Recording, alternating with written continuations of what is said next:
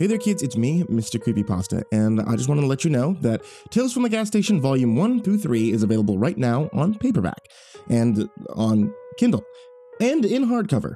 All of them available on Amazon, and if you have Amazon Prime, you can actually get Volume 1 available now for free. Also, Volumes 1 and 2 are available now on Audible, narrated by yours truly. And now, on to tonight's story.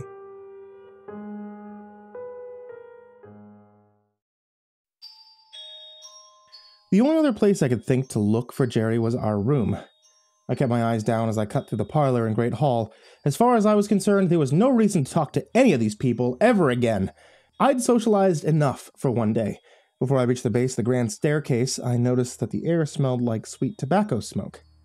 I soon realized that the smell was coming from the front door. Now that I didn't have a blade against my face, I could see the situation in front of me with much more clarity. It was obvious where Jerry had disappeared to. All I had to do was follow the smell of smoke. I pushed open the front door right as another crack of lightning filled the night sky. The thunder ended, followed by a guilty-sounding, "Hey, buddy." It was Jerry. He and Tobias looked back at me from the porch railing, both equipped with lit cigars and half-empty glasses. Jerry held up his Monte Cristo No. 3 and said, "It's not what it looks like." "I don't care." "Really?" he said, raising an eyebrow. "I think you do." "Well, I don't." "You do a little." "Nope." "Okay. Agree to disagree then." "You said you weren't going to leave me alone." "I did say that. But then T-Bone here dropped his wallet. I had to come and give it back to him." "Oh. T-Bone dropped his wallet, did he?" Tobias flicked his ash over the railing and said, "It must have fallen out of my jacket pocket." I was already over this conversation. "Tobias, I'm sorry to interrupt, but I need a moment alone with Jerry." "Sure. Go ahead. I'll stay out here." "Actually, we're going to need the patio to ourselves." He sipped his drink, darted his eyes back and forth between Jerry and me, and then said, "Is this something time-sensitive? I'm only asking because I just lit this and..." I switched tactics. "Your wife's looking for you, Tobias." "Bridget's looking for me? Why?" "She spilled jam on her dress." "Jam?" Tobias asked incredulously. "Yep," I confirmed. "Jam. All over her dress. Just... all over it." "I didn't even know they had jam in there." "Well, they don't anymore." "So you're saying, just so I understand the situation, that not only Bridget spilled jam on her dress, but somehow managed to spill the entire party's supply of jam on her dress?" "Geez, what is this guy, the jam police?" Jerry cleared his throat abruptly. It sounded an awful lot like a snicker he couldn't hold back. "Look, dude, I don't want to tell you, but I promise I will never lie about something like this. Your wife was devastated. She was crying and everything. Asked me to go find you." He cocked his head slightly and gave me a long, uncomfortable glare until Jerry stepped in. "Don't worry, T-Bone," he said. "I'll keep your cigar warm for you." Tobias finally surrendered. "Okay, I guess I'd better go make sure everything's all right." With that, he handed Jerry his cigar and walked past me. The moment the door closed, Jerry asked, "Do you think I'd look good with a mullet?" "No, of course not. Now shut up for a second and listen. I have a very serious question. Is there any chance you somehow orchestrated all of this as an extremely elaborate hoax just to give me a perverted sense of misadventure? Because if that's the case, I really appreciate the impressive effort, but would like to opt out now." "No. But damn, that would have been a good idea. I have to remember it for your birthday." "Please don't. We need to leave. Pronto." He carefully placed Tobias' cigarette next to his own in the ashtray on the table by the railing. He didn't have nearly the appropriate sense of urgency. With a smirk, he asked, "Did something ominous just happen?" "The lady with the kleptomaniac tween son knows my name. She said my luggage showed up in her room." "Well, that's convenient, and also quite alarming." "Thank you for confiding in me." "Jerry, listen! While we were getting ready, somebody went out in the rain, found our car, broke in, packed a mother-flippin' bag, and brought it back to the manor. Why would anyone do something like that?" He leaned against the railing, put on his thinking face, and mulled it over for a few seconds before responding. Must be because you said you needed your medication in order to stay the night. So, that means two things. First, someone must not want us to have any reason to leave here tonight, and second, someone was watching us. Great. Our room is bugged. I guess I can assume they have videos of me in the shower. Oh! Jerry's eyes got alarmingly wide. What? I think I know what's going on here. What? Yeah, that's definitely it. What? You're not gonna like it. What? He cleared his throat, looking me dead in the eyes, and said, I think we just stumbled into a sex cult. I waited for a moment as to not sound like a broken record, and then, What? Think about it. I will do no such thing, and you can't make me. He lifted the glass to his mouth, but I slapped it out of his hand before he could take another drink. It shattered against the porch. Hey! He snapped. That could be poison for all we know. Oh yeah, he laughed. Now that you mention it, it probably is. Well, what are you waiting for? Let's go. Okay, yes. But, no. Jerry, I'm not playing around. I've seen this movie. I know how it ends. If we go back inside... I hear you. But let's think this through. His voice was annoyingly calm and level. First of all, we can't leave without your medicine. And I think they know that. Oh, they probably want to use you as some kind of virgin sacrifice to a Norse fertility god. Why would they? Additionally, you and I probably aren't the only strangers in a strange land, if you know what I mean. What about the other guests? Either they're all complicit in the grand strategy to keep us here. He was making a lot of sense, and I hated it. I let out a frustrated sigh, then finished the thought. Or their victims we're abandoning if we left right now. We just need a plan. Here's what I think we do. One of us goes and causes a distraction in the parlor, preferably fire-related, while the other sneaks downstairs to the basement, uses the phone to call for help. That's the plan? I couldn't hide my apprehension, nor did I feel the need to try. We're gonna split up, gang? How many times? The front door opened. A second later, Bridget's head peered out. She looked around and then said, Oh, I thought Tobias was out here. Have either of you seen him? I searched for a good lie, but all I could come up with was, Tobias spilt jam all over his trousers, just all over him. He went to your room to change. She narrowed her eyes at me, slowly backed into the house, and closed the door. That was a close one. As usual, the least bad plan we could come up with was still pretty damn bad. Dividing up tasks was easy. While I'm rarely the sneakiest person in the room, distractions were undeniably Jerry's bread and butter. I never count on everything going according to plan, but I was still surprised by just how quickly things went off the rails. As soon as we shut the front door behind us, Maggie popped up out of nowhere to say the dinner was ready and our presence was required. She then herded us into the dining room, where the rest of the guests were gathered around a long wooden table, chatting, laughing, and enjoying their drinks. The immediate silence that occurred when we entered may as well have been accompanied by a record scratch to a stop. Jerry whispered, Is it just me, or do things feel a little hostile right now? Tobias and Bridget had the oh-so-unique look of, Why did you lie to me about the jam? On their faces. Just all over their faces.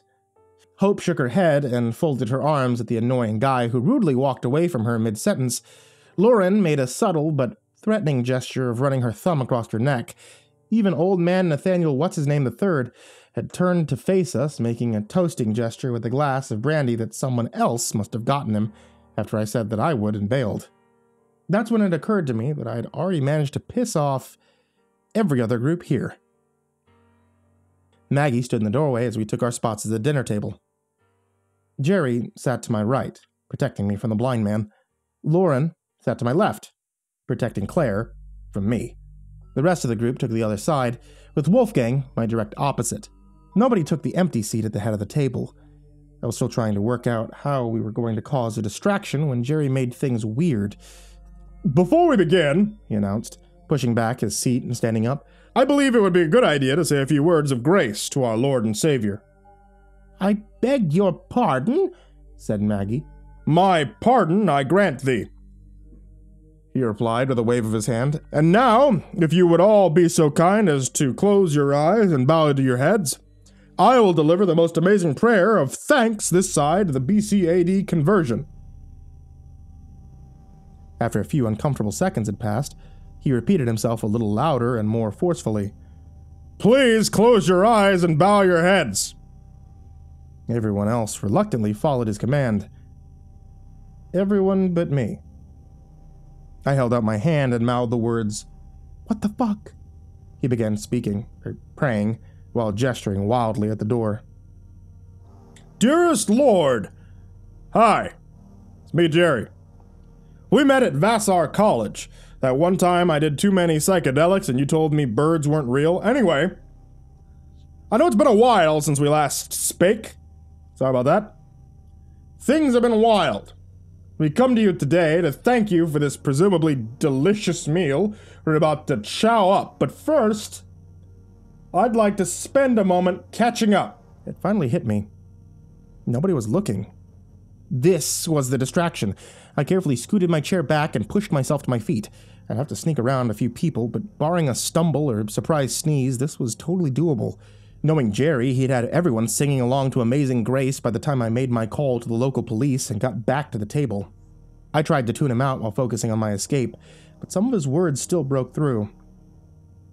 Because when you think about it, that's what tattoos are for. But I digress.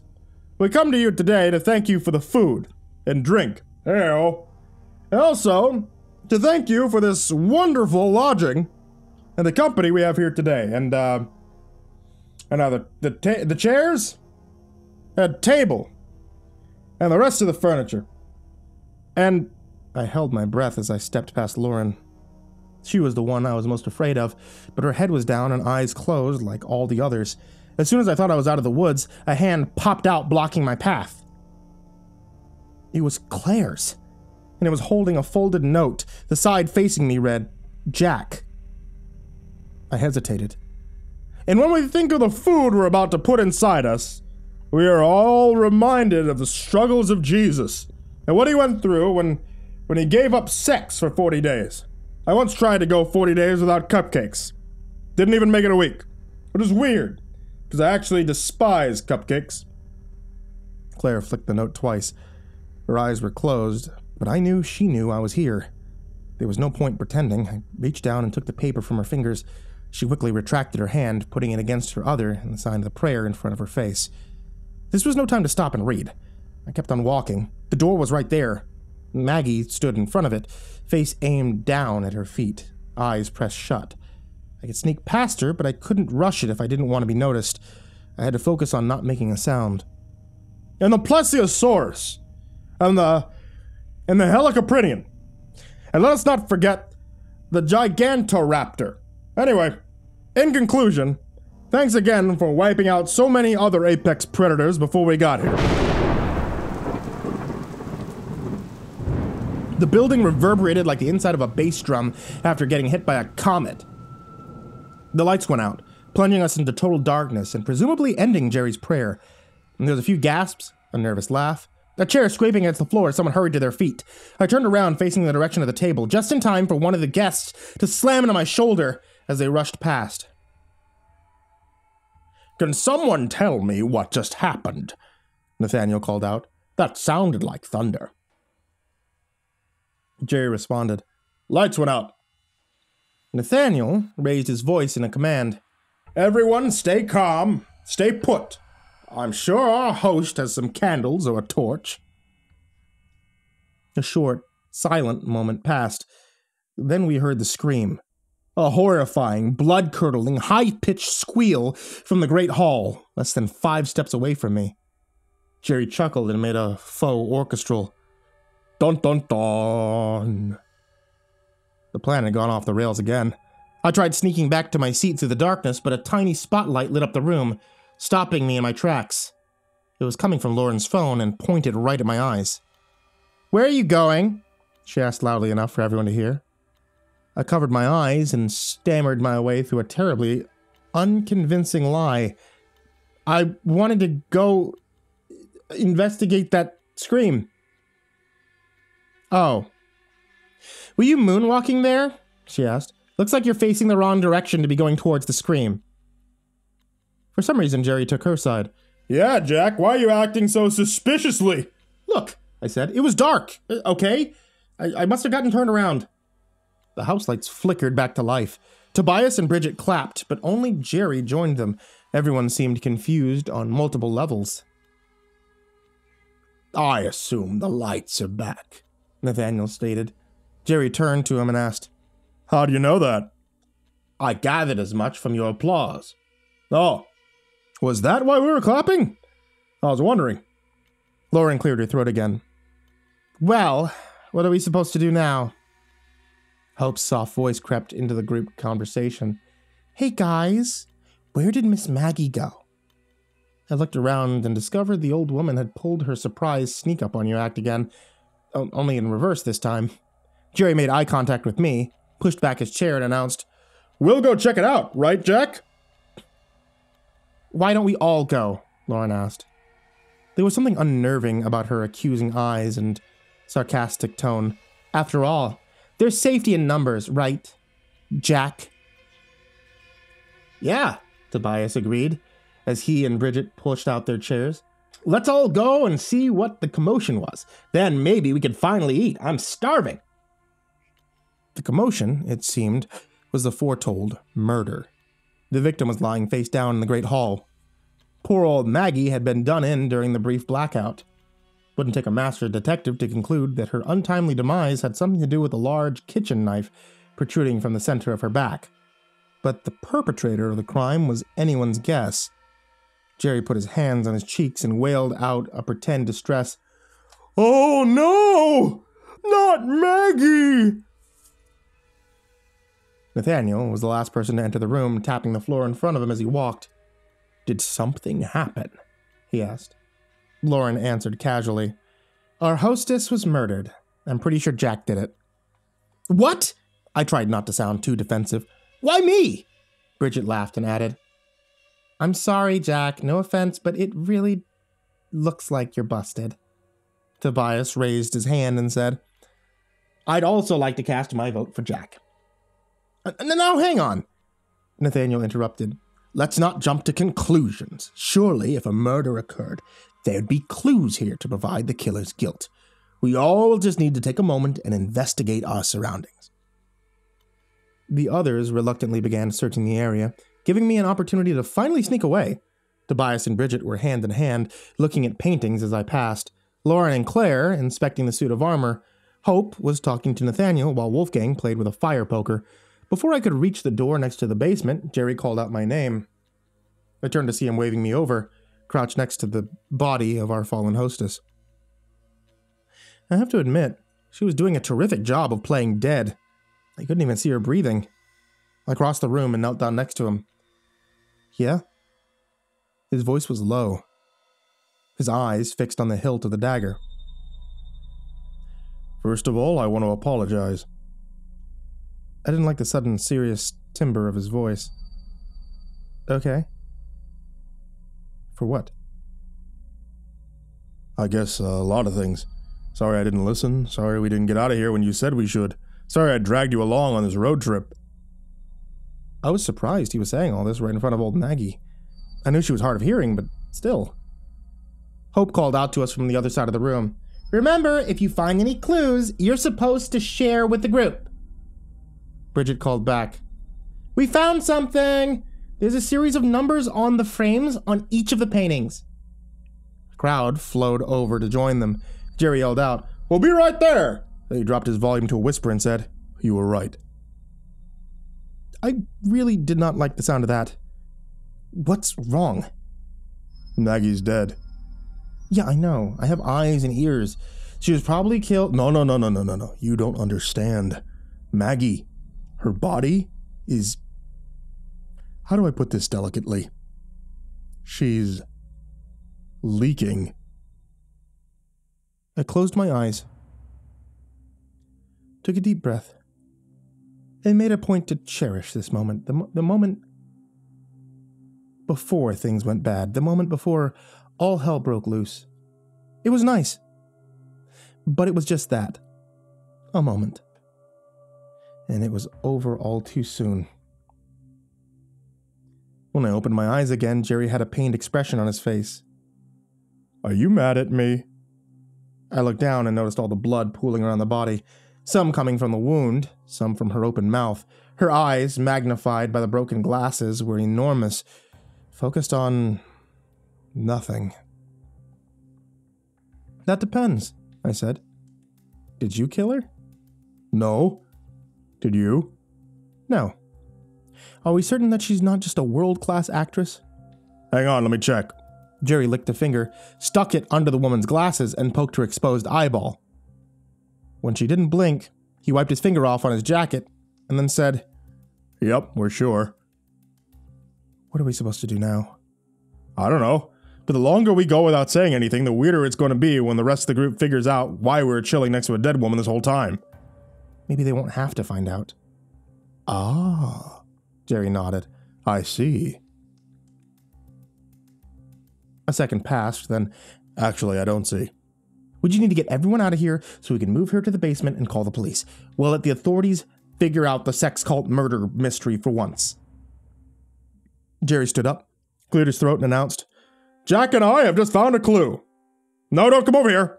The clue says we should all go to our rooms and await further instructions. The others stared back. Tobias stepped forward, saying, Can I see the clue? No, Jerry stated. You're just going to have to believe me on this one. Why? Lauren asked. Jerry waved his hands in the air like he was conducting music. All will be revealed in due time, I promise. But for now, we must go to our rooms. Nathaniel responded, I feel as if we haven't yet found all the clues necessary to solving the mystery of Bedside Manor. Jerry needed some help. Unfortunately, I was the only one able to give it. I stood up, nearly lost my balance, but found it at the last possible second. I turned to the others, took a step forward, and said the first thing that came to mind. Look, everyone, I know you're probably... But then my foot didn't stop, like it was supposed to. Instead, it whipped out from under me, slipping in the puddle of blood. Before I knew it, I hit the ground, except that wasn't quite it. No, it was much worse. The others all screamed at once. Oh my God, are you okay? Shit! Whoa! I tried to play it off. Get back to my feet. Tell them I was fine. The soft bag of garbage had broken my fall. Then I realized I'd actually slipped and fallen right on top of the dead body. The others surrounded us. Jerry pulled me to my feet and tried to calm everyone down. Not to worry, this is all part of the act. Please go back to your rooms, nothing to see here. Lauren shoved me out of the way as she and Bridget dropped to either side of Maggie, asking a lot of questions that they weren't going to get answers from. Are you okay? Are you hurt? Can you hear me? Maggie? Tobias put a hand on my shoulder and spun me around to face him. Is that blood on your shirt? Are you bleeding? Yes, I said. No, it's jam. Bridget gasped and covered her mouth. Didn't take them very long to figure it out. This was a pretty smart crowd, and we'd just lost control of the narrative. I had to try something, no matter how desperate. How much does a polar bear weigh? Unsurprisingly, that didn't work. Lauren jumped to her feet, grabbed Claire by the hand, and backed away a couple of steps before saying, She's dead. She's really, actually dead. What? Jerry tried. Nah, she's not really. She just... See, what had happened was... He exhaled loudly and lowered his head. Okay, yeah, she's really dead. I know this looks bad, but...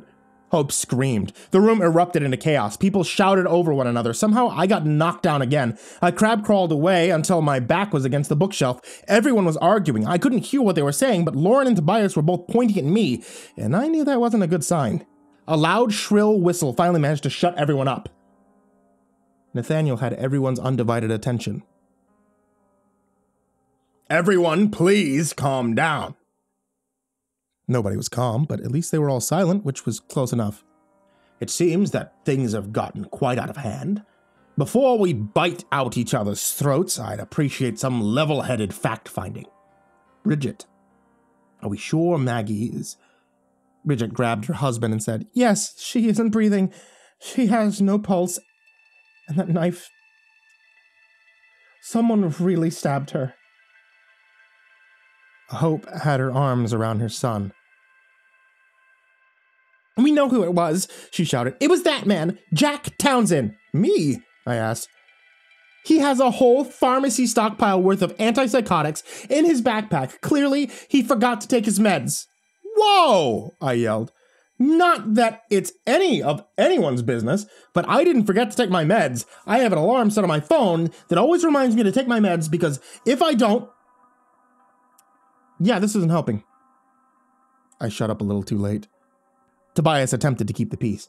All right, let's all just stay calm. Maybe it was Jack. Maybe it wasn't. Either way, we need to call 911. Lauren was the first to say, my cell isn't getting any service. Next it was Bridget. Then Hope. Then Tobias. There is another phone, I said. It's in the basement, landline. Should be able to reach the outside. We'll go check it out, Tobias said. But first, we need to get everyone else together. If there's a killer on the loose, we can't let them pick us off one at a time. We'll go tell the workers, Lauren said, taking Claire and leaving before anyone else could argue. As soon as they were gone, Jerry walked over to my side. Well, this has been fun, he said, helping me back up. Looks like you guys have this thing totally under control now. No reason for us to stick around. Ready to go, Jack? Tobias stepped closer to us. And where exactly do you think you're going? Anywhere but here, I mean. Jack's got this thing about murders he hates when they happen. Bridget crossed her arms.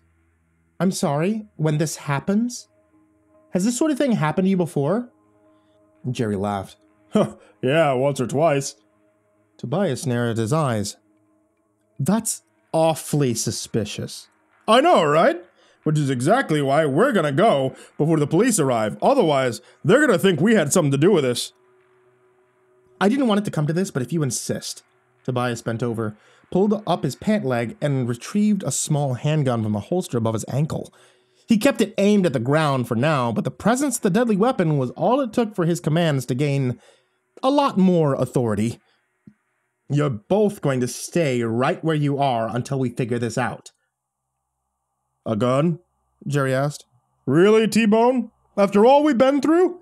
That's not very cash money of you. I don't want to use it, but I can't just let a killer go free. Shoot them in the legs! Hope screamed, just to be safe.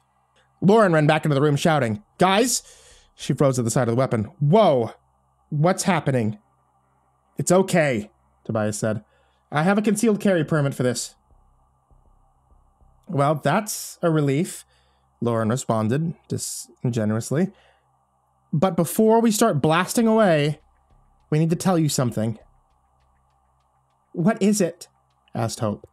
Claire wandered into the room behind her sister and announced, There's no one else here. What do you mean? Tobias asked. Lauren elaborated. There's no one else in the kitchen. No workers, no actors, no staff. There isn't even any food back there. We're all alone in this house. Hope, Bridget, and Tobias said it at the same time. What? That's not all, Lauren continued. There's something else you should know. Claire and I aren't even supposed to be here. Jerry and I shared a look. He asked, What do you mean? I mean, we're not really guests. Our car broke down this morning while we were passing by. The hairs on the back of my neck stood straight up. Oh my God, Hope exclaimed, clutching her chest. You're not going to believe this, but we're not supposed to be here either. We were on our way home when our car died right up the road. We had to walk here. Maggie said we could stay, but we had to pretend to be guests. This was one twist I did not see coming. Bridget grabbed her husband's arm and gave him a serious look. He nodded and said, Yeah, that's exactly what happened to us. My truck has less than 10,000 miles on it. There's no reason it should have stalled. We had to hike a couple of miles up the hill. The lady told us to mingle and fake like we belonged here. Jerry tisked and said, Well, I, for one, am shocked. Here we are, paying full price, and they're just giving away rooms for free. I'll be telling Yelp about this. I punched him in the shoulder and set the record straight. We're all in the same boat. Wait, said Hope. If none of us are really guests, Then how did Nathaniel... We looked around and realized at the same time that the blind man had evidently disappeared into thin air. Tobias was the one to say what we were all thinking. What the hell is going on here?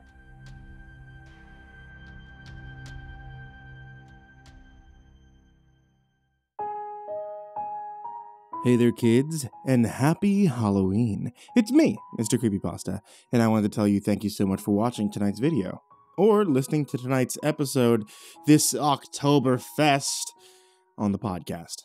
If you're not listening on the podcast, then you always can listen on the podcast at Spotify, or just about anywhere you find a podcast. And if you're not listening on YouTube, then you can find it on YouTube, or just about anywhere you find a YouTube. I just want to remind all of you that if you're on a cold autumn night and you need a warm drink, then my wife sells tea.